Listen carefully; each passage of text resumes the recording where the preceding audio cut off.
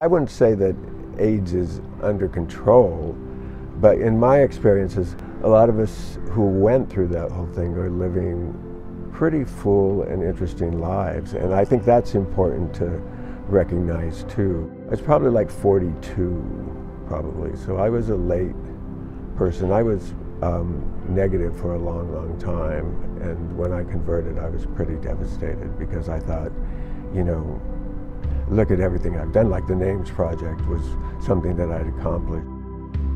This is how my life has gone, was that if there's a problem, where do I fit in and what can I do using my talents and abilities to help this come to be? And so that was very exciting to me. It was a perfect kind of storm in a way when you think about it, that all that we had access to everything we needed to pull off this basic idea of creating a quilt for people we lost. And so, you know, the sun rose that morning and we saw this empty grid of walkways, which were like about this wide, made out of fabric. And these bundles of the quilts, the memorial quilts of the individuals, were folded up into like this sort of flower sort of like fold, like an origami fold. And then people started showing up. And then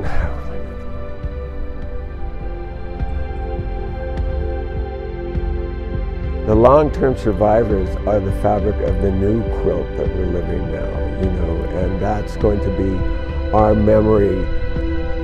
I hope my memory when I pass away is that, you know, I witnessed this